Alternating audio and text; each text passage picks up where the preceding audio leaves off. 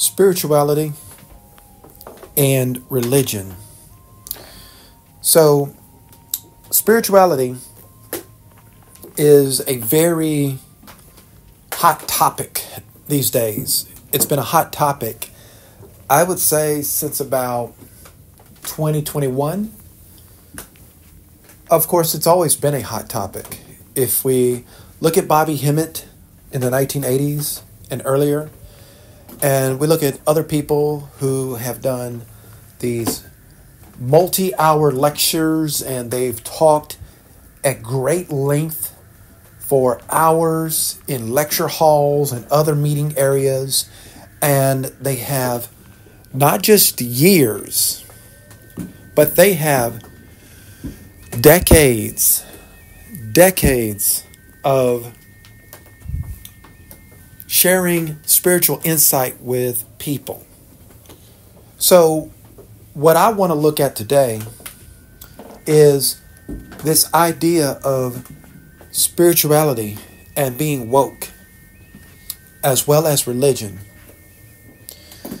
And if you allow me, I want to go deep in on this. I really want to go deep on this. So, spirituality to me, at its fundamental level, is about connection with nature. Nature can take the form of, and it does take the form of, trees, ground, leaves, air, water, fire, earth itself, the cosmos, stars, what we call as physical, that you can put your hands on or in some way touch, whether it's with your hands or with a tool, because your hands are not going to touch fire, but you can touch fire with a metal rod or with a stick, right?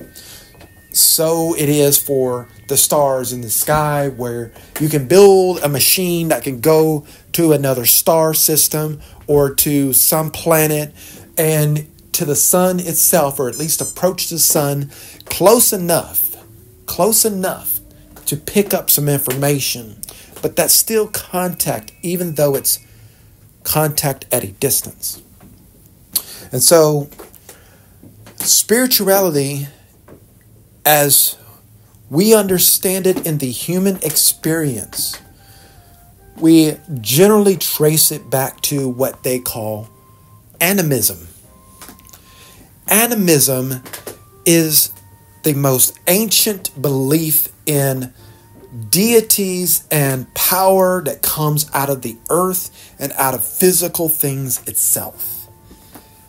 And you can understand life. You can understand existence. You can understand the totality of what's going on by tapping into the earth, to the soil, to trees and bushes, and observing and understanding animals and plants and flowers, by really understanding the rhythms of streams and rivers and seas and lakes, by looking at the mountain and how different phenomena roll down and roll up the mountain.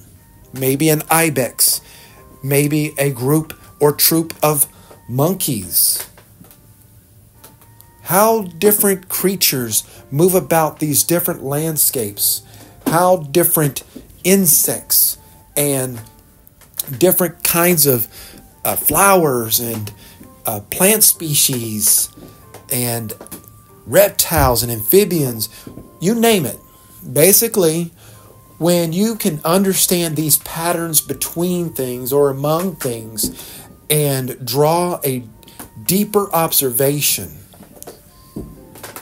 an observation that cannot even be captured by words, whether we're talking about Xhosa in ancient Africa or English in the present day. No words that you will form or structure will capture the entirety of what you can feel and understand within yourself. However, we can use words and we can use language to create a bridge between where we are within us and our observations and what we seek to connect to that we observe outside of ourselves.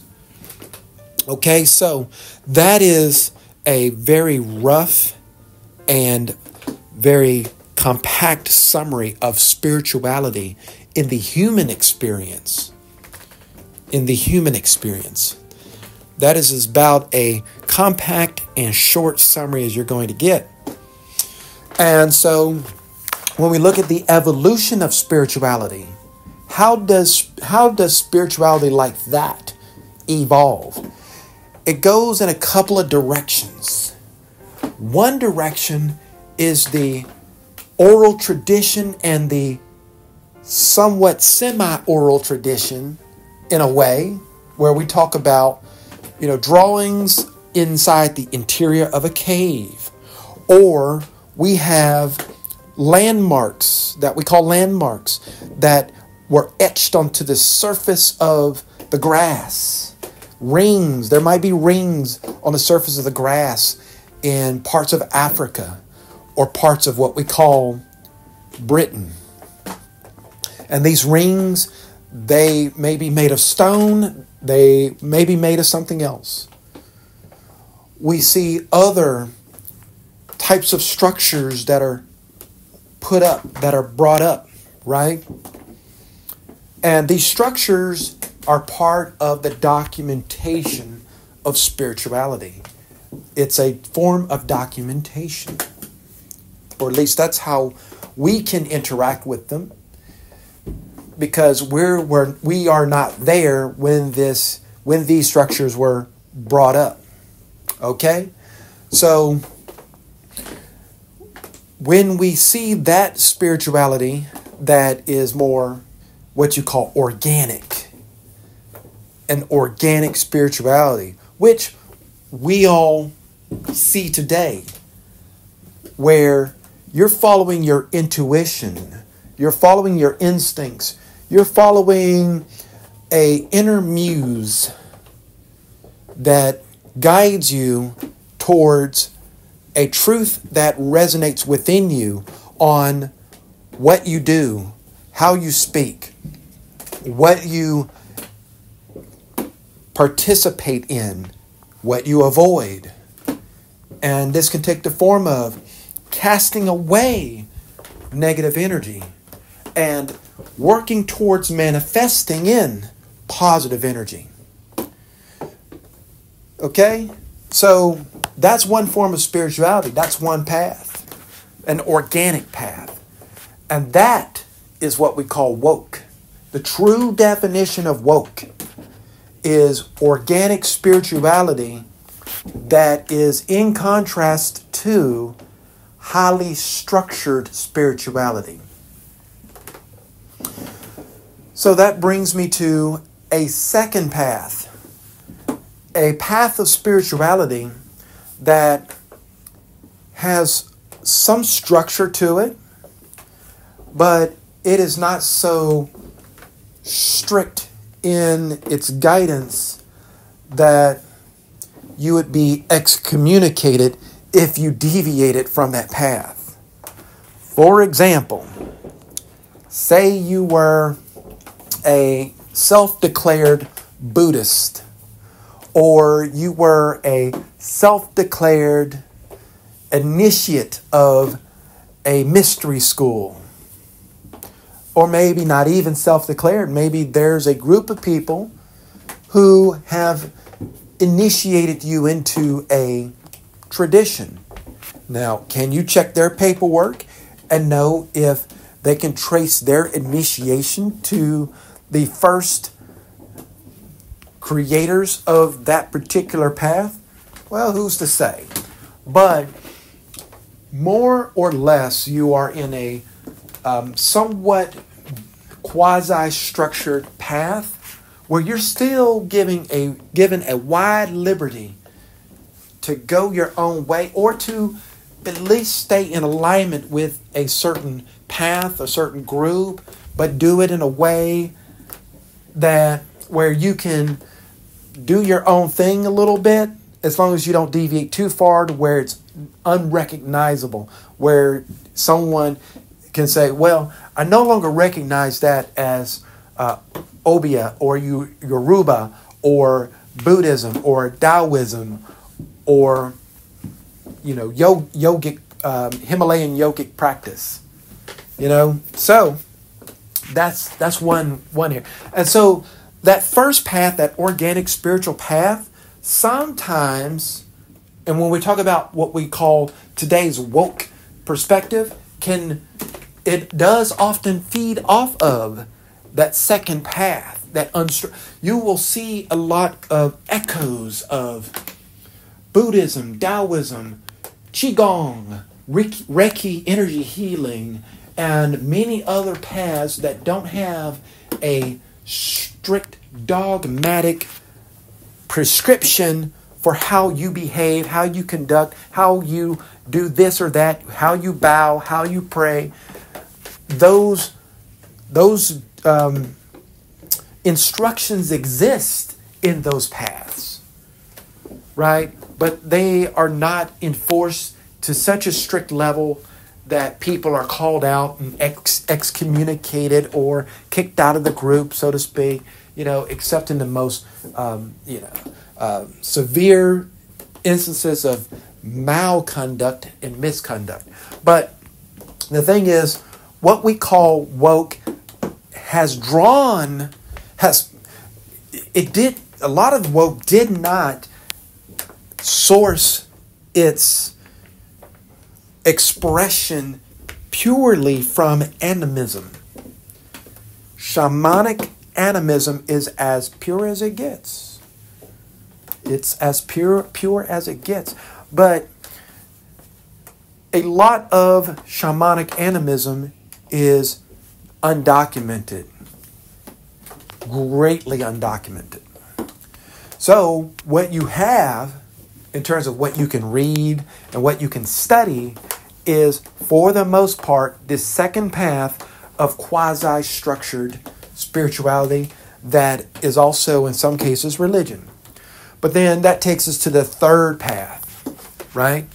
That third path is religion, what we call religion. And when we say religion in the West has a different connotation than the objective term religion. Religion in the West means a strict doctrine, but it also means that in some parts of what we would call the East from the Western perspective. So it means a spiritual system that follows a very strict code of conduct, a code of behavior, a code of practice, a way of conducting the spirituality. In most cases, you're going to assemble, mainly in a building. You're going to assemble somewhere in a gathering. You're going to learn from a group in a very structured way. And it's not always that everyone in a religion goes to a school, but you're going to get books, and these books are going to introduce you and guide you through how you conduct yourself in that particular spiritual tradition. So, for example, Islamic paths have books and have practices that are enforced by and large, and you don't really have very many what you would call off-the-rails Muslims. You just don't. Most Muslims that you're going to meet are going to follow the Islamic doctrine and path in a very particular way. There are behavioral patterns for most Muslims where you're going to know, okay, yeah, that person is definitely a Muslim. The same for Christians, whether Baptist, Catholic, Methodist. There are certain behavioral patterns where even if the person isn't like what you would call a perfect Christian, or someone who takes liberties with their Christianity to, have a little fun or to gain a little power or gain a little money, whatever you might say, cut corners here and there, in the workplace primarily, or in other parts of life. Anyway, there's still going to be some kind of blueprint in their life and the way they conduct themselves where you're going to say, yeah, that's definitely a Christian. That's definitely a Christian. And it's the same with certain forms of Buddhism, right? Certain forms of Buddhism is like that. There's a person that if they follow a more strict version of Buddhism and they're part of a Buddhist community, they're going to talk a certain way and conduct themselves a certain way. And it's even the same with people who follow a certain yogic practices, right? So that's that third path, right, of spirituality. Now, the thing is that takes us to the next part of this, and that is spirituality of the organic and semi-structured kind versus religion or highly structured spirituality. So, the problem that people have with highly structured spirituality, not the least of which that it can feel very confining, but the very first step for a person to exit and find themselves where they self-select themselves out of a religious practice, whether it be Christianity, Islam, or something of that variety, right? And there's others that I could mention as well. But a person might self-select themselves out of that, at least in the Western world, because they may find or have a sense that this spiritual growth that they envision or that they can sense within themselves, they feel that it is not adequately treated or addressed by that structured spiritual path that is called religion. So, for example, a person may go to a Christian church and they may pray and they may study and they may worship, but they feel like their questions about morality, about truth, about ascension into heaven after death, they may find that the answers that they get, the answers that they pose, now, they may pose those questions in a couple of ways because it's not always safe or socially acceptable to pose those questions verbally. Okay? So they may go online and they may do a search. And these days they may use generative AI to work through a line of questioning. So this happens privately. This happens anonymously. This happens in a way that's safe, where they just start doing some study. They start doing some research. They may go to social media, and they might go to a place like TikTok that has these very short videos that can rapid fire information into your mind, where it's like there are questions you have and you find content that starts to answer those questions for you, or at least put you down a road that is more productive than what you are experiencing trying to ask somebody a question in person in your Christian faith experience, that you oftentimes have to go through contortions of speech. You have to go through contortions in order to ask certain questions, but not ask them in a way where people are going to reject you, kick you out of the church, or otherwise socially ostracize you or turn a cold shoulder to you. You have to be careful in some cases. And so, you spend your life from, in some cases, young childhood or young adulthood, all the way up into your 30s, in some cases 40s, and you got these questions and you can't get them answered adequately. there are answers, but there's just a gap between the answer you're getting where it's like, yeah, ultimately this is what it is, and you either take it or leave it. In most cases, you have to take it. You can't just leave it. You have to take it. And it's like, so really you want more. You want more. And the message that you might get is you got to control your expectations. You got to put your expectations in a bottle. You will hear that in many variations or many forms. Put your expectations in a bottle. You're wanting too much, and in a more enlightened dialogue, it may be, it's okay to want these things, but you're wanting them too much too fast. And you just need to be patient, and it's going to come to you. It's going to come to you. But meanwhile, you see that there are answers out there. And so you're like, you know what? For many, it's like they get to a point where they're like, there are answers out there. There are actual, well-studied, well-thought-through, well-thought-out discussions that have taken place on these questions over thousands of years. And I don't say that with any exaggeration. I'm saying literally thousands of years, not 2,000 years. No, not 2,000 years. Not even 4,000 years. I am talking about like 10,000 years. 20,000 years. You know how long 10,000 years is? Man, that's a long time. 10 freaking thousand years is a long time for people to work through certain questions and figure some things out.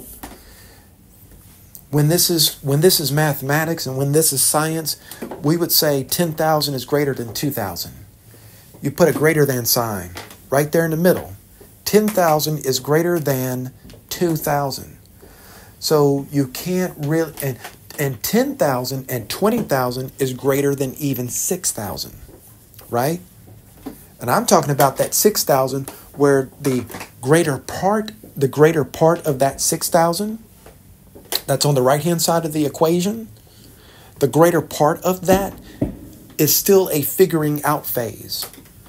On the left-hand side of that equation, where you're talking about 10,000 and 20,000 in some cases, the greater part of that time frame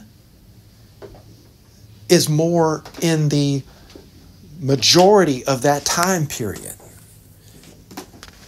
So what I'm saying there is far less time figuring out in the more ancient paths and practices that are out there than you're going to see on the right-hand side of that equation where it's 2,000 or 6,000. Okay? So you don't need anybody to explain that to you, though. You don't need anybody to explain that to you, because it's like this.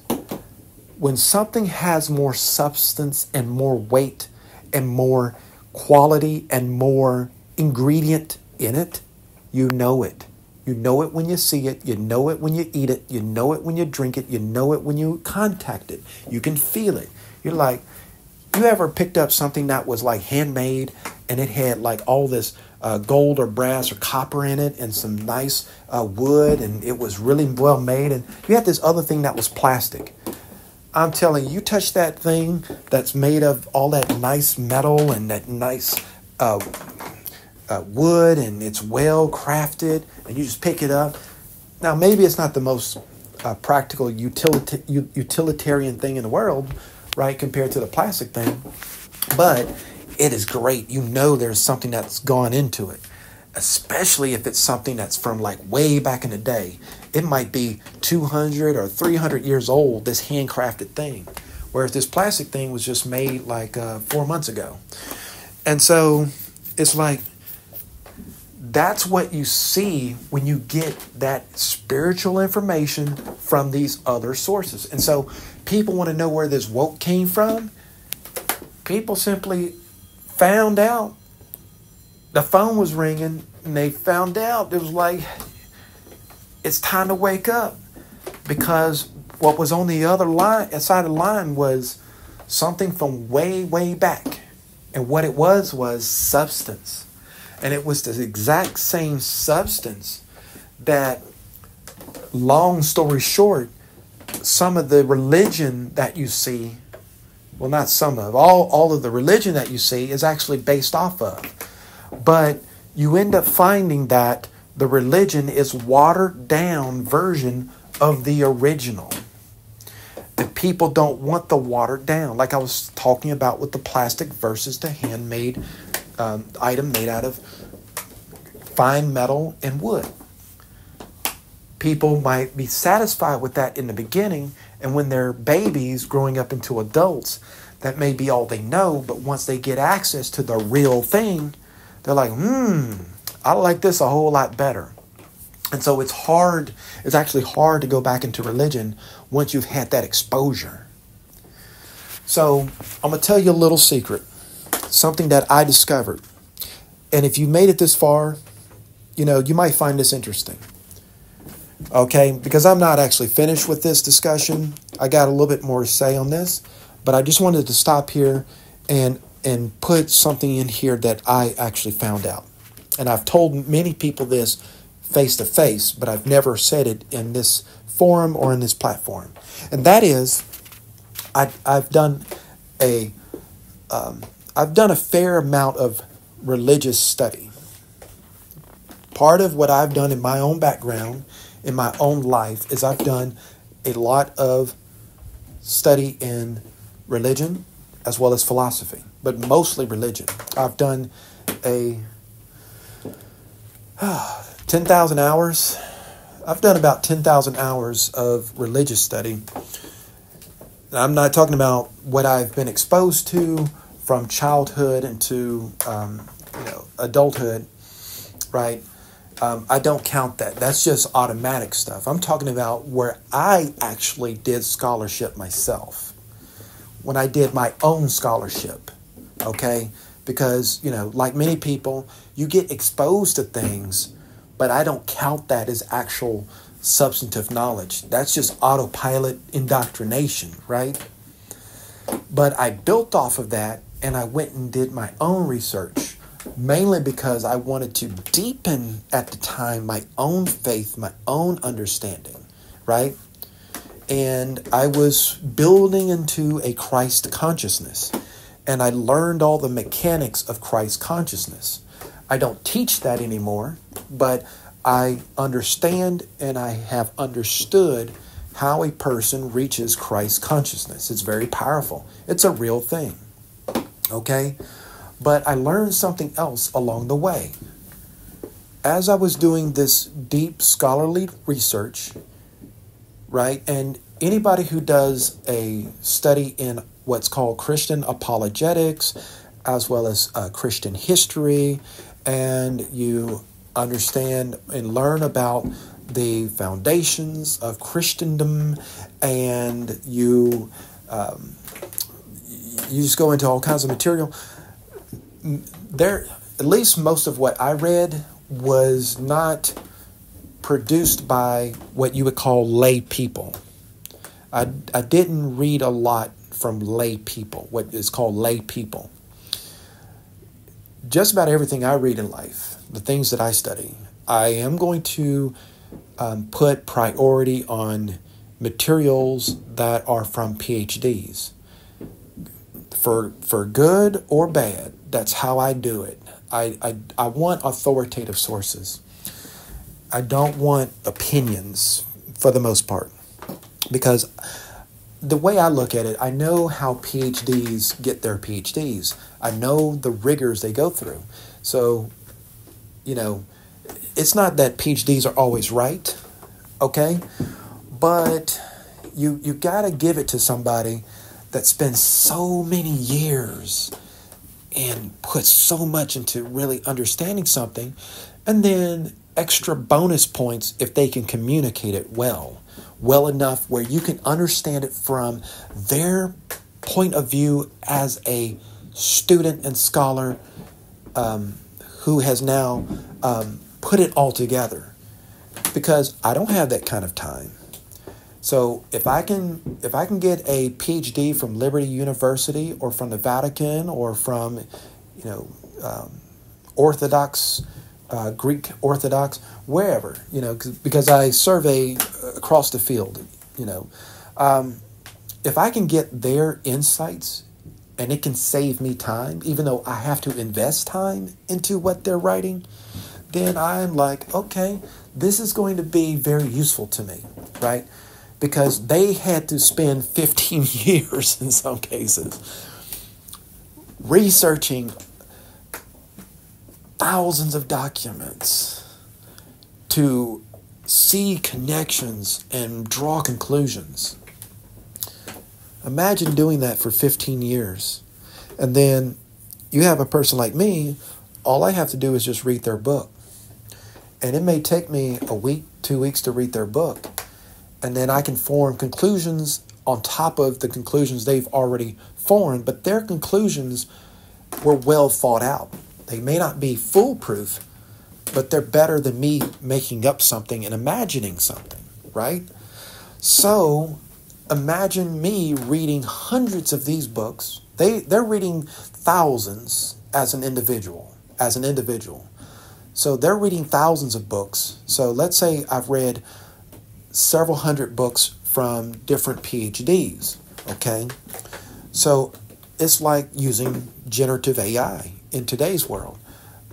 I'm getting a translation that is of great quality, right? Now we can do sidebars on is generative AI good quality, but we know those human researchers are.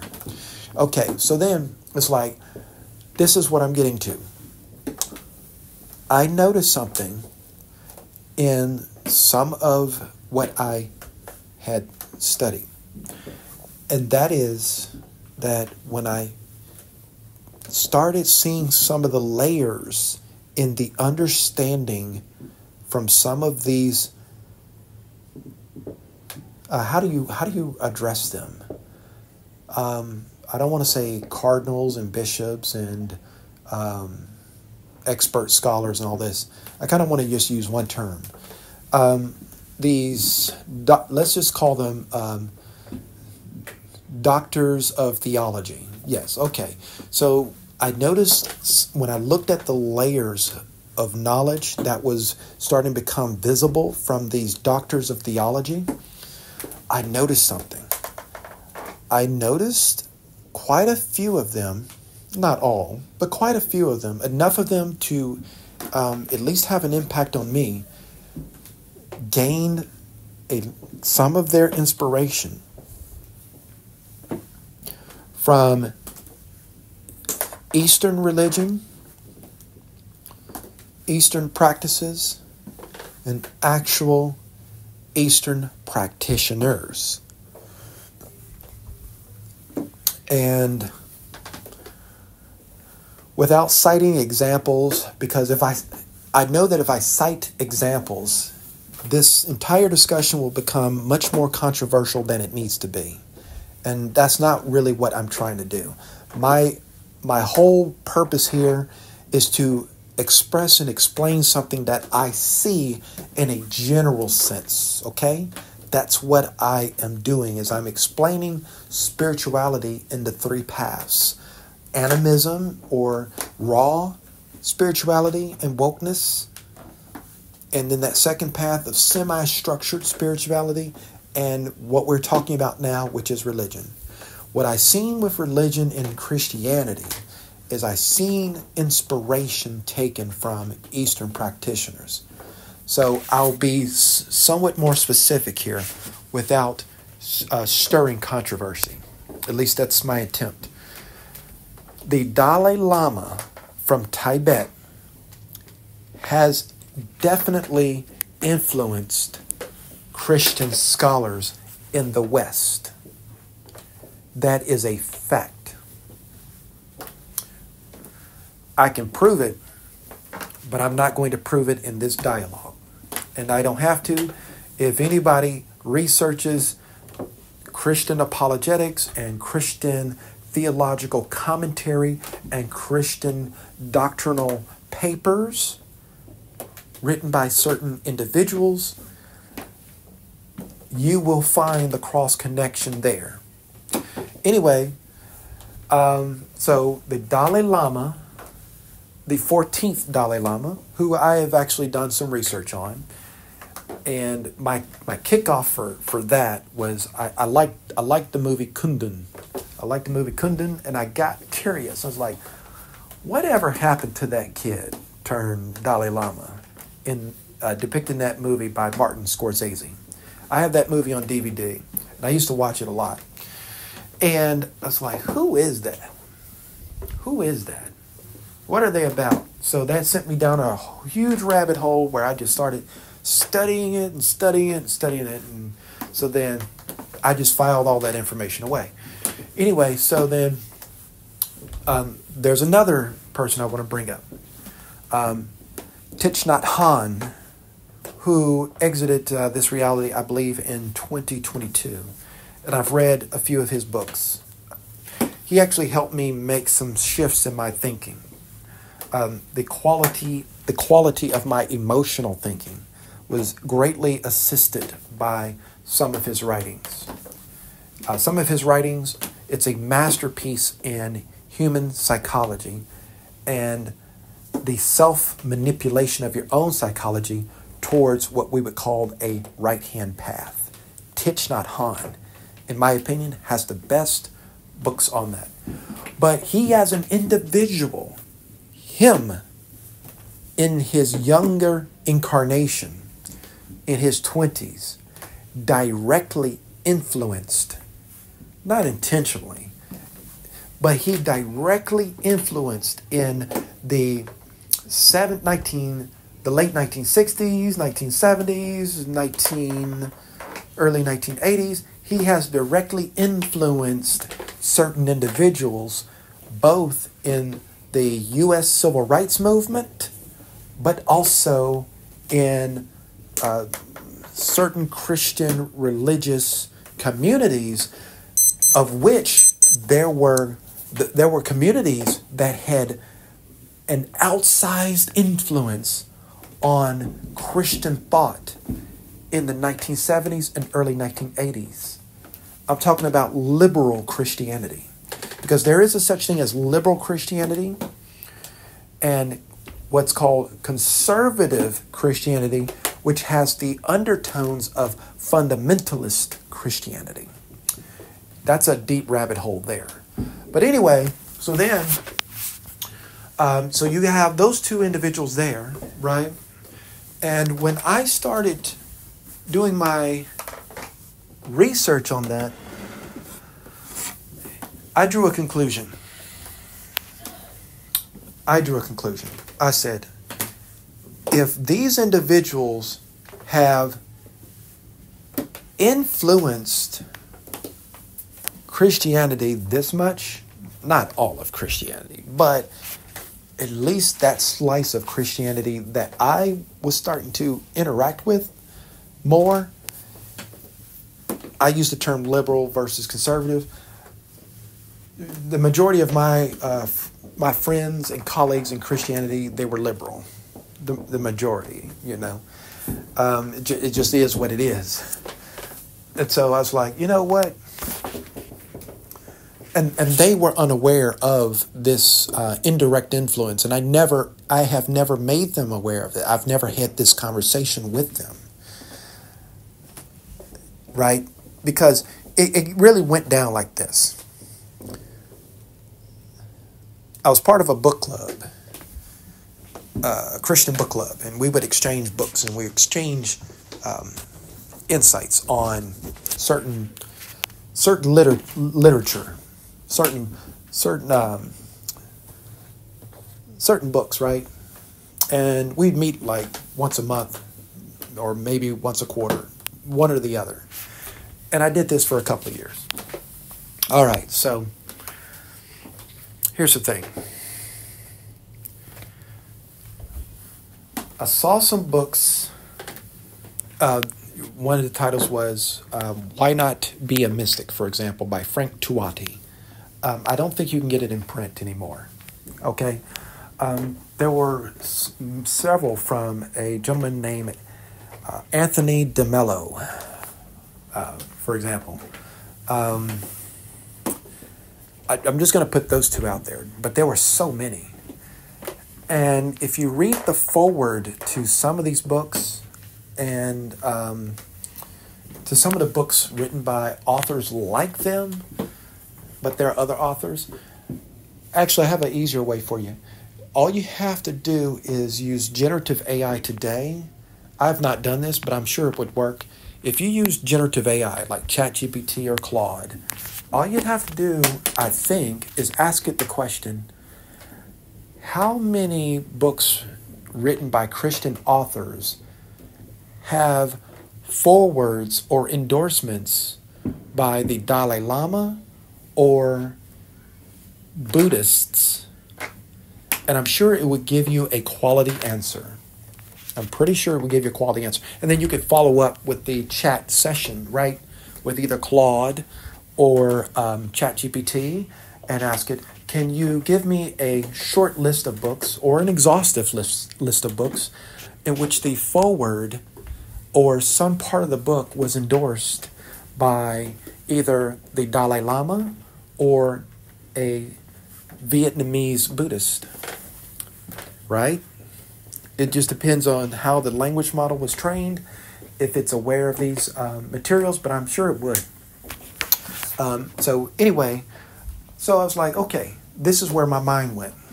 I was like, if some of those really good liberal Christian books are so influenced by these individuals and their spiritual system, why don't I take a moment to look at that spiritual system? And so I did. I looked into it. Whereas before I may have had a passing interest, I started to say, oh, this is interesting. Very, very interesting. And I started acquiring more materials. And then I had, a moment some years back where it was like, hey, here's a book you should look at by someone who was outside of this circle that I was in. They were way outside this circle of influences that I was in. And they gave me this book by Wayne Chandler. This individual said he was the brother of Wayne Chandler. He gave me this book, and the title of the book was Ancient Future. He gave me a physical copy, but I don't like to hold on to anybody's physical copy if I can help it, right? So I said, I'm going to go ahead and get a digital version. And then I got the digital version and started reading in that. And while I was doing that, I went ahead and gave back to him the physical copy because I didn't want him to lose the physical copy. It's his brother's book. So anyway, I read that book and I saw in it a solid summary. This is my feeling. This is my observation. But I saw in that book, Ancient Future, a very solid summary. But not a high level summary. It had detail to it. It had substance. A good summary of all the spiritual systems. Not every single spiritual system, but the major ones in terms of it talked about African spirituality. It talked about Chinese spirituality. It talked about Japanese spirituality. It talked about spirituality in the ancient times in Egypt. It talked about what the Russians were doing with spirituality. It talked about what happened in Europe with spirituality. So it was able to go through all of that. It had mathematics in it. It was talking about the epochs of the different ages, and it was bringing in astronomy because long ago I was an atheist, and I was an atheist because I was partly because I had bought into the scientific establishment's view of spirituality. But I had changed out of that. I had read, what's that guy's name? Richard Dawkins? I'd read several of his books, but I had read one called The God Delusion. For some strange reason, that book converted me back into Christianity, because I was raised Christian. And then when I became a computer scientist, I started dropping. I had influences too. I would have managers that would, refute spirituality. And I didn't have any background. I didn't have enough of a background to refute what they were talking about. I had a manager. He comes from the people of the Torah, should we say? I will put it like that. He comes from the people of the Torah, and he was like, "There's no proof," and he was talking about there's no evidence, and you can only deal with what you can see. So anyway, and he was a brilliant mind when it came to computers and technology and large-scale systems. But anyway, so I was kind of influenced like that, and then it was just a thing in the science-ish circles that I, and I say science-ish because it's still up for debate. Is computer science really science? But anyway, sidebar. But but something about reading Richard Dawkins' work, it made me just think about things at a deeper level, and slowly but surely, it shifted me back into religion. I can't explain the dynamic psychologically of that, but his book, The God Delusion, it was very, very powerful in that. It worked opposite his purpose for that. Anyway, but the thing is that fast forward, I went through an entire era in my life of Christianity where I took it so seriously that I bought movies. I bought the 4 Gospels from Lionsgate Film. I thought it was very well done. I bought and watched an interview with God. I was just so into it. I went on a fundamentalist bent. I became an evangelist, So anyway, but something about the book Ancient Future and my questions at the time and the linkages that I was starting to see, what it did is it snapped me back out of it. It just snapped me cold right out of it. I mean, I had studied exorcisms, I had studied spiritual warfare. I was just so engrossed in Christianity. But when I read Ancient Future, that was it. It was like, oh, I missed something that was very important. So between that book as the catalyst for a real shift, and then I started to study shamanism, and I started to understand animism at a deeper level. And I just went on this journey where I was like, I didn't understand what I thought I understood about spirituality. And I did not. And so it was like, yeah. So anyway, so that's a insight into the same path, the same journey that many people has decided to take. Because what is the big question that you hear when you're in religions, especially Christianity? The big question is, why are so many people leaving the church? That's the big question. Well, in this dialogue, I've actually answered it. This is the answer to that. The answer is that people want more out of their spirituality, their spiritual experience. They also want a large part of it to be supremely practical. And they want it to line up. They want alignment. They do not want to actually witness and see or listen to leaders who are heads of nations. They do not want to see leaders who are heads of nations that are part of the religious community, but who make political and executive decisions that run counter to that doctrine that they are exposed to on Sunday. They don't want to see that. It just messes with the mind. The mind can't handle that. The mind can't handle that conflict. I'll be more specific. You can, in Christianity, make a justification for going to war. It's called the just war doctrine. I don't know if all Christian denominations believe in that, but it's called the just war doctrine. But the thing is, the just war doctrine, it seems to go in conflict with the 10 Commandments. Thou shalt not kill. People don't believe in that type of conflict.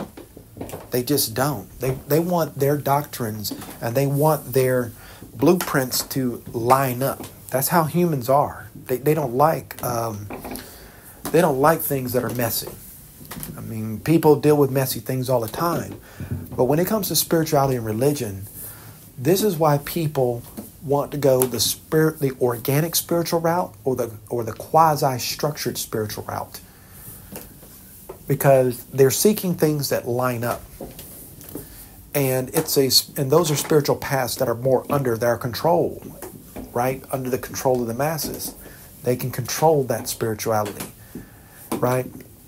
And at the same time, they want to see practical application in their life. So the discussions around manifestation, speaking things into existence, positive affirmation, about using crystals, using singing bowls, using mala beads and chanting mantras.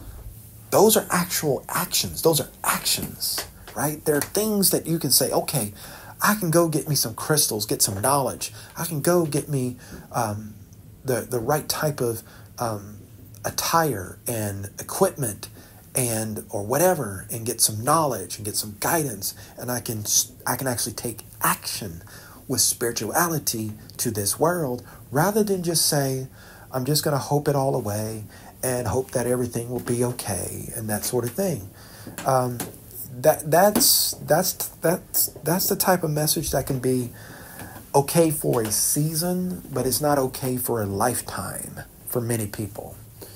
And so, hey, it is what it is. It is what it is, right? People want to see benefit in the things that they do. They don't want to waste their time, right? And so I know this is kind of screeching on the chalkboard for those that are in the priesthood or in the diaconate or in other, hallowed positions in the religious world. And I do apologize for that. And none of this is meant to be a critique on you for choosing a certain path or any of that. It's simply an observation and a statement of the reality as many people have come to see it. And I know that there has been many attempts to try to turn that around and,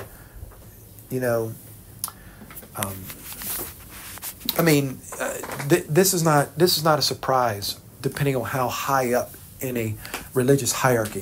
I was in a meeting one time with a Monsignor, right? I was in a meeting. It was actually a class. It was a class. It was on Revelations. The Monsignor, he was like almost 70 or something like that. I've known him for a long time.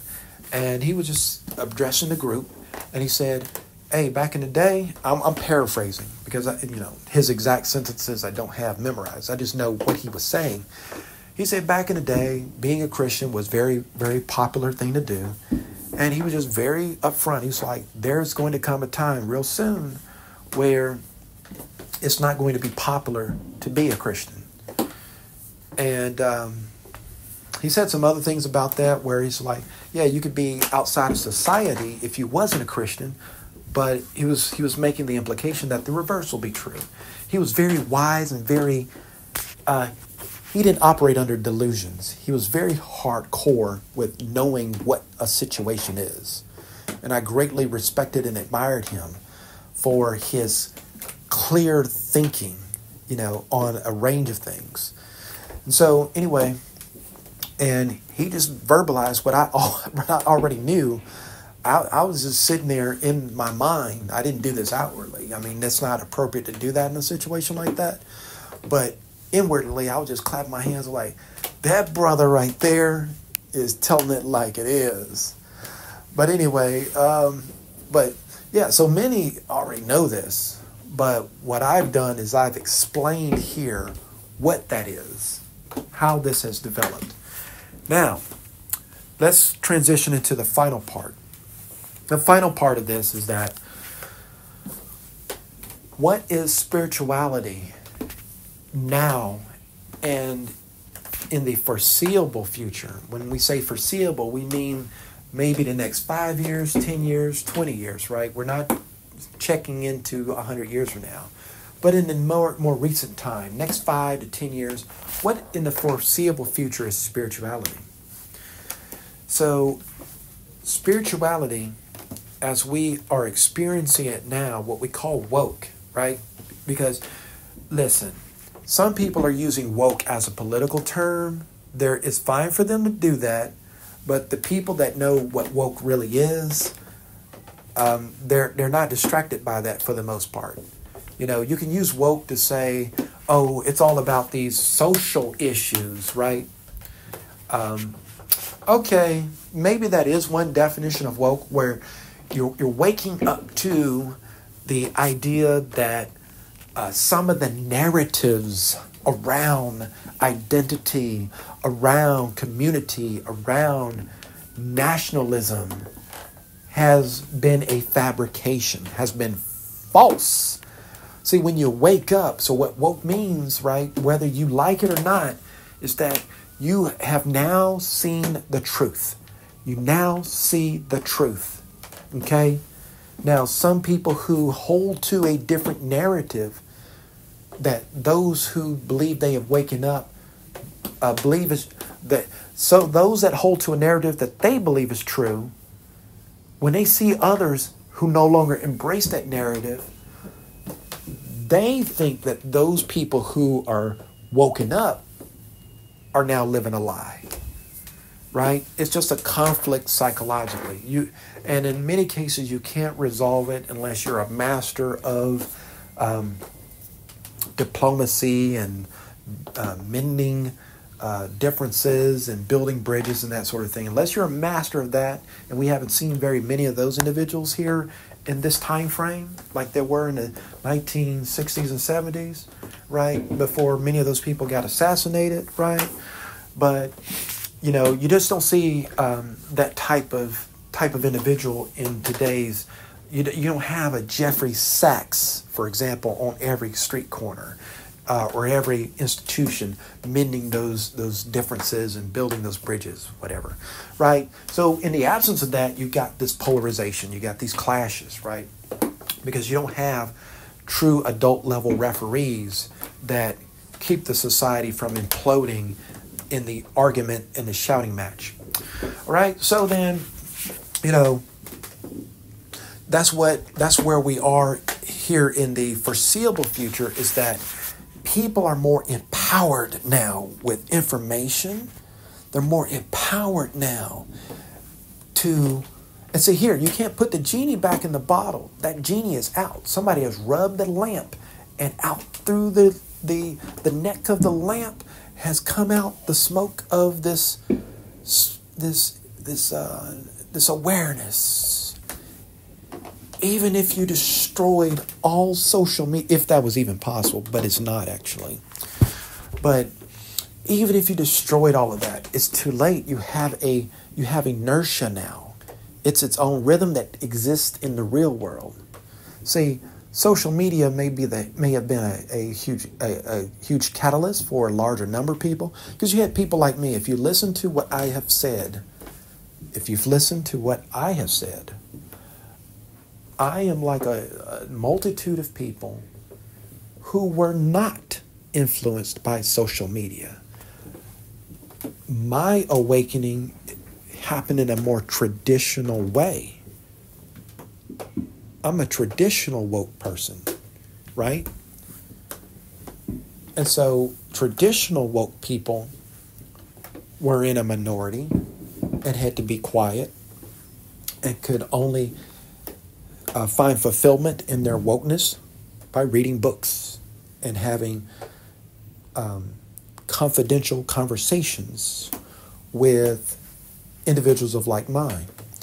And if you go even further back in the past, this is why you have the Illuminati, or you had the Illuminati and others. Because, there's a great book called The Perfectibilist that actually chronicled in a very scholarly way, not in a sensational Dan Brown kind of way. I'm talking about an academic scholarly book. It's called The Perfectibilist. It's thick. Not everybody's going to read it, I don't think. But anyway, it showed how it was so unpopular to have the discussion I'm having on this particular discussion here. Man, you could lose your life. You could lose everything. So you had groups of people. They built a society. See, I no longer look at the Illuminati with the type of what do you call that? Fear. Well, I never actually feared it, but but I don't look at it with the same type of criticism, right? Or disdain that people. You'll see all these videos about the Illuminati. People don't even know what the Illuminati is. They were people that were trying to be free in their mind and their thoughts. It's not a worldwide conspiracy to do this or that, okay? Those who are woke today would be considered Illuminati back in the day. That's the point blank truth. And I'll save you having to read thousands of pages of scholarly materials on that. That's really what it is, okay? If you are in somebody's crib, somebody's house, and you're all having drinks, and by the way, I've never drank any liquor or alcohol. I've never smoked, and I was celibate for over 18 years. So anyway, but I'm just using this as an analogy. But if you've hung out at somebody's house and you all, drank some good stuff, and you smoked some good stuff, right? And you just let your inhibitions down, and you told each other about the world the way it is. That's essentially, what your lodges and your groups were back in the day, okay? All right? And they were like, hey, these are some good ideas. Why should they be suppressed in the name of religious expediency? That was their thing. Okay? All right. So that's the world that I come from in terms of, I just wanted to figure things out. That's all I was trying to do, was just figure things out. And my conclusions led me to where I am today, right? If you look at my videos and discussions the past 2 years, and you look at my blog posts, right? I ended up where I ended up. Just do the scholarly research, the old school way, as they would say. Okay? So you were never, ever going to get rid of wokeness. It was just regulated on the basis of the amount of effort it took to get there, right? But now we have a frictionless way of getting there. That's why I scroll social media so much now, because there's so much I want to read, so much I want to study, but it would take decades to get through all the type of books I want to read. So I took a shortcut, right? 2021. I'm telling you what, I got on that social media, and it was like, okay, look at the acceleration I can go through. So I put the books down. I stopped reading all these books, right? I still got this library, but it's like, yeah, I'm just going to stop all of this, and I'm just going to hear it directly from the best minds themselves. So that's how I went on that. So that's why I have insight now on social media, whereas previously I did not. Is that what we see in the foreseeable future is people getting so much information about this that this has already happened. It's already happened. But you have waves and waves and waves and generations of people. Their knowledge is at a level now, they are far beyond even your mid-level religious scholars. Let me say that again. You can now try to go and get a PhD in theological studies and divinity. You can do that, right? You know, and whatever it is in the Islamic equivalent, you can go do all of that. But I tell you, there are people now. And I'm not talking about what they would call the lay people at large, but the more earnest students, their scholarship in terms of the practical application of spirituality into the third dimensional realm is so far above and so far where a traditional scholar can get to if they even spent their entire life trying to get that knowledge. So then you got those type of people, those advanced ones, disseminating this information out to the lay people who are actually more read. I'm not talking about read as in they've read books. I'm talking about read as in they are more knowledgeable about spirituality than the average lay person in religion. So what are you going to do? You can't reverse that now, because you have,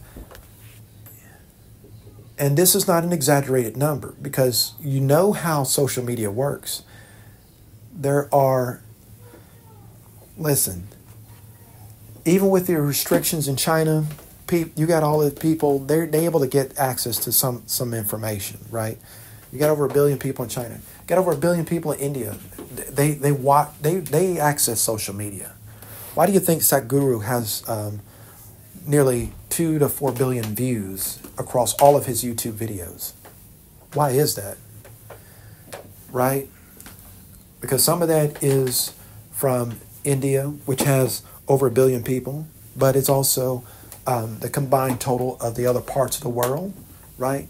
That has over 1 billion people. And then you got Africa, which has over 1 billion people.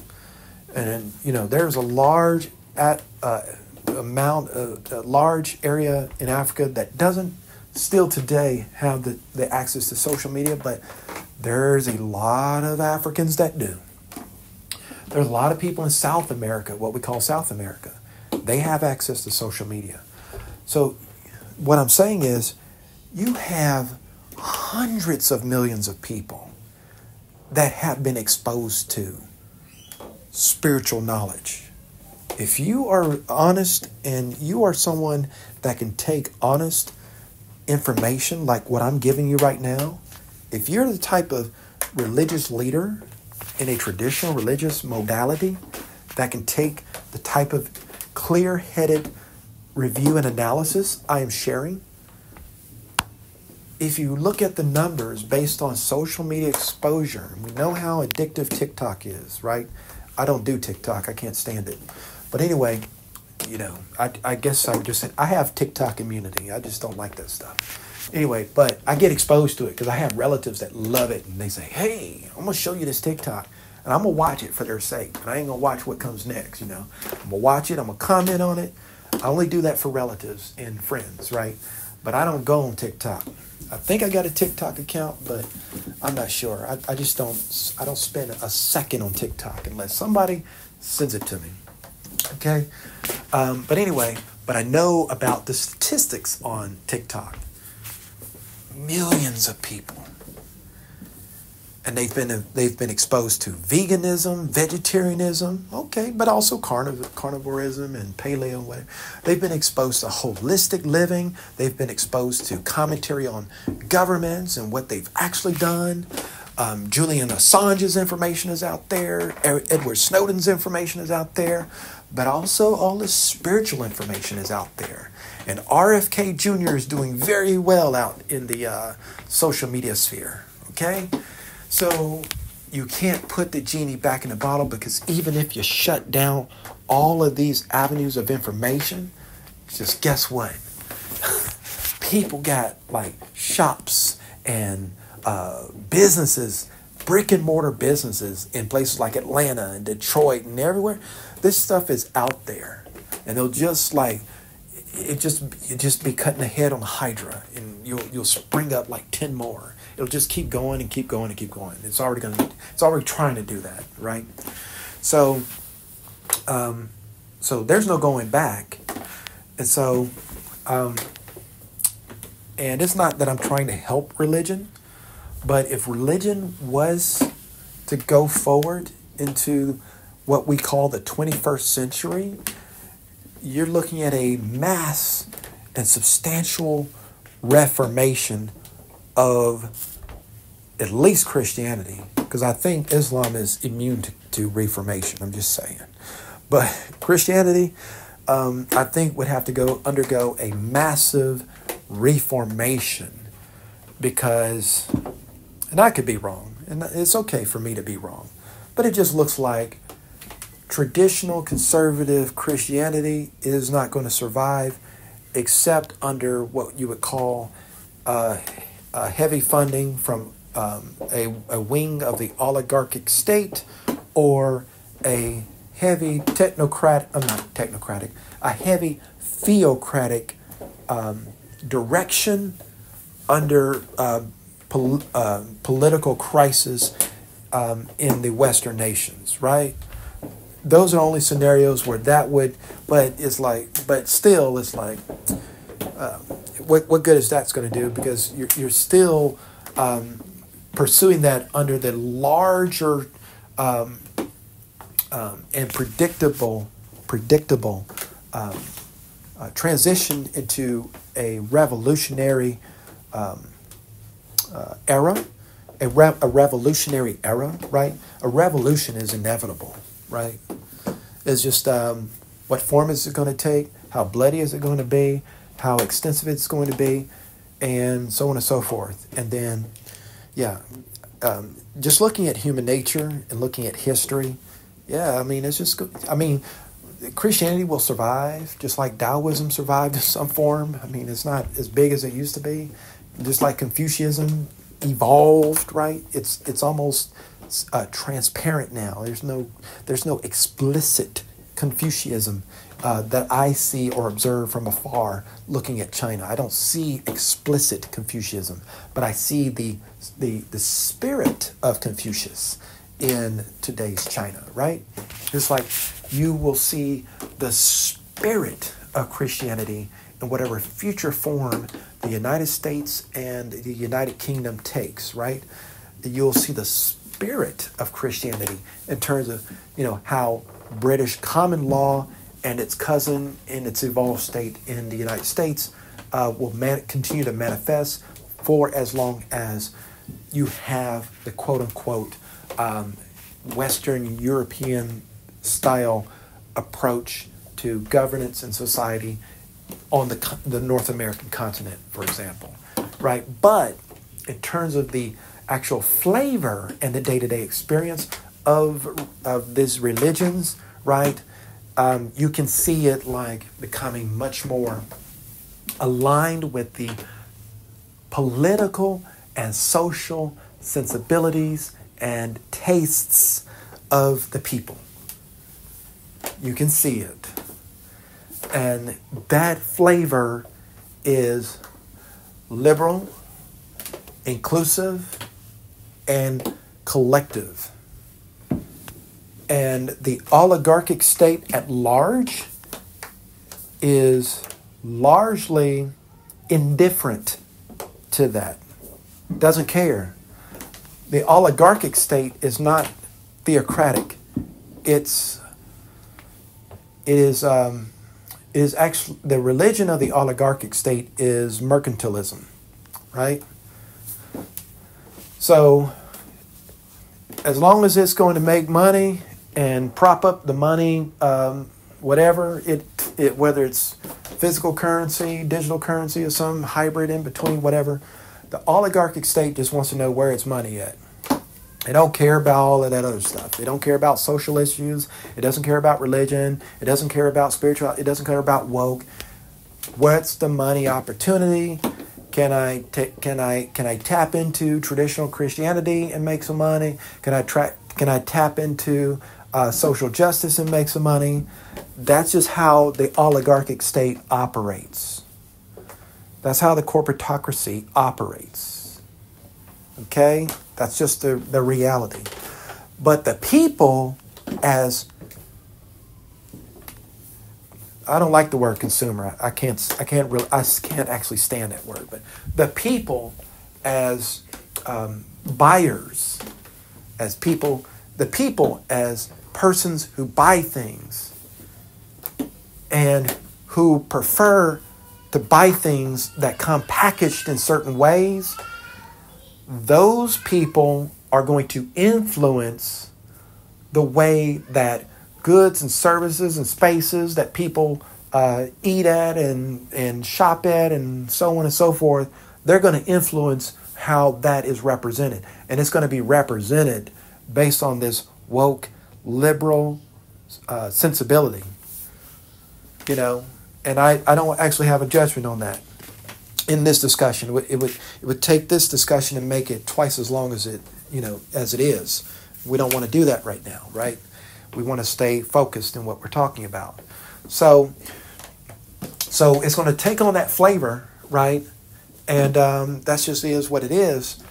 And so the thing is for Christianity to actually have a second birth or a third birth or whatever, you could technically say the second birth of Christianity was during the Council of Nicaea in the 15th century, I believe.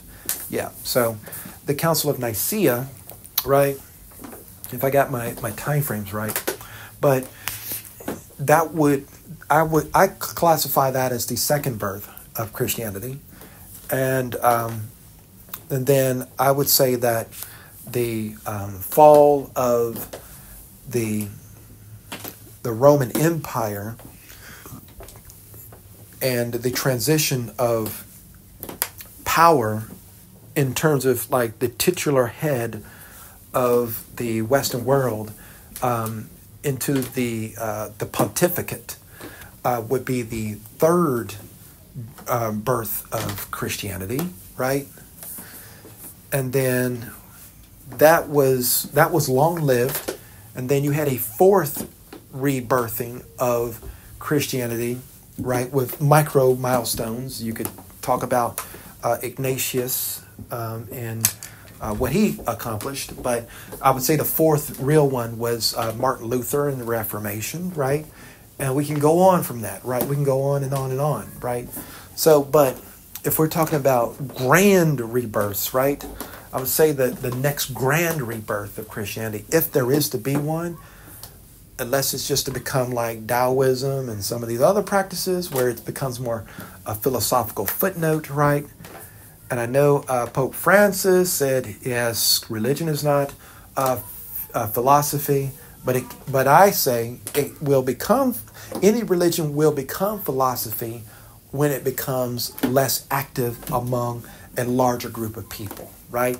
It becomes philosophy. You could view Taoism as a religion, but is it really an active religion? My answer is no. It is now viewed today and approached today more on a philosophical basis and an inspiration for spiritual insight, more so than an actual religion, even though there are people that are trying to experience it that way. So it's the same with Christianity, that it's, its ability to embrace the norms and the mores, to draw from Richard Dawkins again, to embrace that, right? I think I'm speaking more of meme. I believe Richard Dawkins created the term meme, but anyway, it doesn't matter. So, but for religion to actually embrace that, right, to embrace what is actually happening, is going to be the way that it actually continues to endure, right, without great conflict and bloodshed, et cetera, et cetera, et cetera. Otherwise, yeah, it's just going to become a philosophy. But that takes us to my final conclusion, okay? And then I'm going to wrap this up. My final conclusion is this.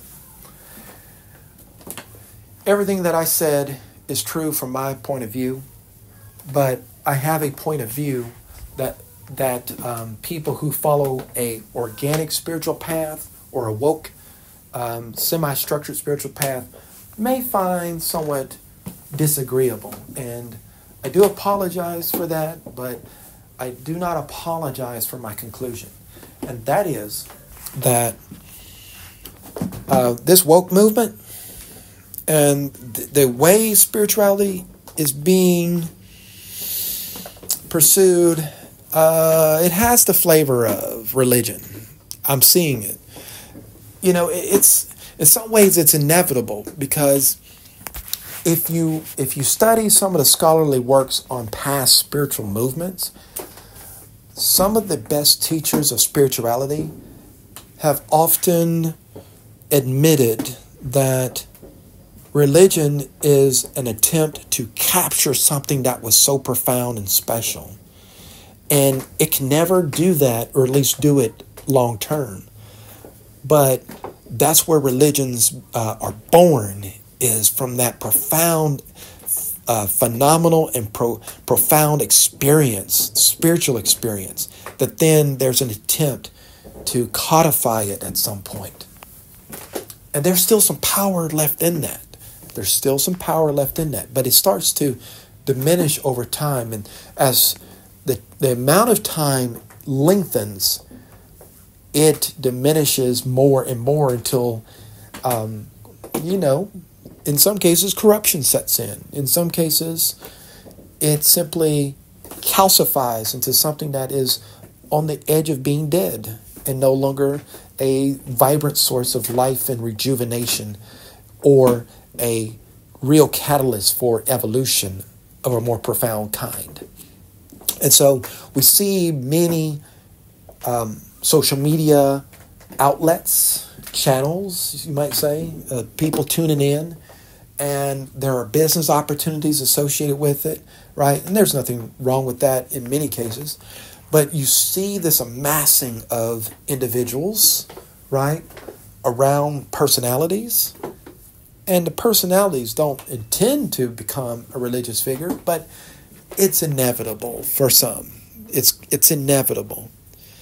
And if there is to be a miracle in spirituality and wokeness in terms of maintaining authenticity and truth for people, the only miracle that I could see happening, if there is to be one, is for people to, in great numbers, to stay disengaged from personality, but to actually tap into their own journey, whether that's through the organic path or semi-structured paths like Buddhism, Taoism, and others, right?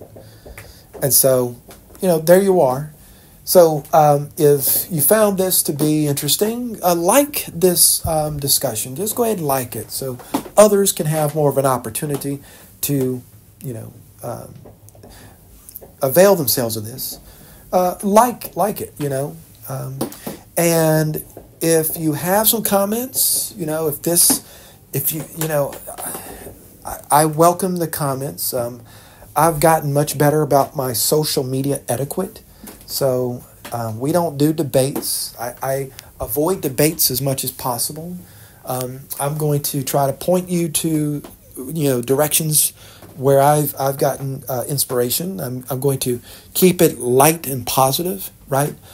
And if I don't respond to you immediately, it's for a couple of reasons. Number one, I got to go to work, because I work a regular job, so I have to exercise discipline on when I can actually review and respond to comments, because I don't like to respond to comments rashly or hurriedly. I like to take my time and digest what has been said and give back a quality response as much as possible. So, that may mean that it may be a few days before I respond back to you if you make a comment, because I want to make sure the time is right, that, I'm not rushed, and that, I've had time to relax after a long day of work. And, maybe I don't have the time after work to do it, so I have to wait for a day off, right? Like the weekend or some other time, right? But I am going to get to your comment because, this particular medium won't let me forget anyway. I mean, your comment will be sitting there until I respond to it, right? So I will be reminded to respond to what you express, and so I will express a response, right? The other reason why I may not respond immediately is because I may need to wait for other people to give them the opportunity to respond. Sometimes when the publisher of information responds, it can unintentionally silence others from responding, right? And so I want to just give it a little bit more breathing time for others to share their conclusions and weigh in. But I usually don't let a week pass before responding. So you'll usually get a response in about 2 to 3 days on average if you make a comment. So I look forward to hearing from anyone. And again, like the video if you thought it was a quality, whether you agreed with it or not. I've learned that likes are not about what you agree with necessarily, but likes is more about, is it something that is of quality and where the effort was put into it. So I hope to hear from you either through likes or through comments, and keep well with your life, and I will see you later.